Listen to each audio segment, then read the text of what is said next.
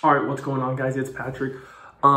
This is just going to be the weekly info day that I give you guys for just stocks going forward and what I think the market's going to do for the next week.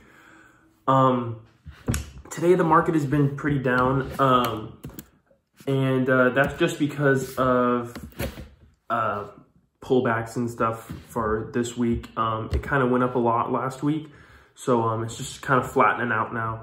So it's just kind of going to be an even week. I don't think it's going to be going up or down. Personally, two of my stocks are up, and but the majority of my portfolio is down today. Just some news coming out is I think they're starting to go through with the second impeachment of Trump, and we're just a couple of weeks away from, or a week and a half away from the inauguration that's supposed to happen and take place. So that may skew the market, especially when the transition of power occurs, and that may be some things leading up to stuff. Going along, I just have a couple of stocks that I have. Apple's down a little bit today. Tesla's down a lot today, just because it ran up so much last week. I think it was like 20 or 25%. It's back down to 810 today. Hyliion, which I've talked about on this channel before, it's down a bit today. Workhorse is, sorry about that, by the way, I just had to move my camera so I could see. Workhorse is about even today, and Neo is up today about 6.5%. It's now at $62, making it my biggest growth stock right now, meaning like up percentage wise. I'm up 187% on it, but that's fluctuating right now. Other than that, there's nothing really new to talk to you guys. I can check the airlines right now.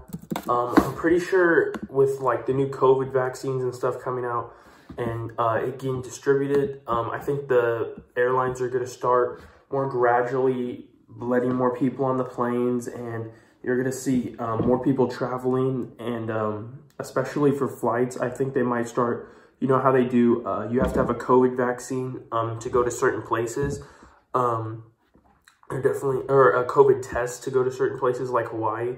You're definitely going to start seeing more and more places that say you have to show proof of getting the vaccine or getting a test saying you're negative going to these places. And I think eventually it's going to be, you have to get the vaccine to go to certain places. And I think that overall, the airlines are going to start to go up. They're going to start making a little bit more money just because people are going to want to go on trips this summer, especially it being January. All people are thinking about right now is get out of the house and go on a trip. And I think it's really going to pick up around July or August, especially with all the vaccines rolling out. So Delta's up over the last 3 months, but it's down today about 2%, like 80 cents. But it's at $40. Back when I talked about it, I think it was in the teens, or it might have been in the 20s. I'm not too sure. But if you invested in that, you maybe made 50% to anywhere higher. Other than that, I just wanted to take this time to let you guys know that I enjoy you guys watching my videos. Even if it is a couple of views, I do like touching everybody in some way, shape, or form, and spreading my feedback and info. If you guys want to see any specific videos, like how to start investing, what stocks to invest in for long-term stuff, like I don't want to risk all this money to go make all this big money. I want to build it more gradually. I can definitely show you guys that, stuff like that. I can always show you.